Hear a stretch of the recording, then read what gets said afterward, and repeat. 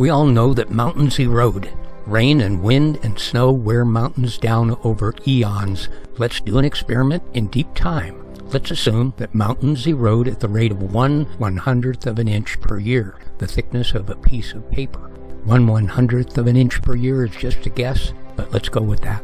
So an inch has eroded in the 100 years since Calvin Coolidge was president. 10 inches has eroded in the 1,000 years since William the Conqueror did his thing.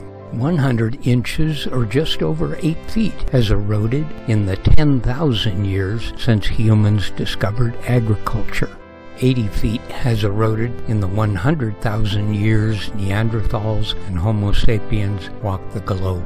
800 feet has eroded in the 1 million years since saber-toothed tigers and mammoths roamed the earth. 8,000 feet, or 1.5 miles, has eroded in the 10 million years since whatever these are we're walking around. 15 miles has eroded in the 100 million years since dinosaurs. 75 miles has eroded in the 500 million years since trilobites. The thickness of one piece of paper per year adds up to 75 miles of sediments over 500 million years. Look, here's some sediments in the ocean. I'm pretty sure the Earth is not 6,000 years old.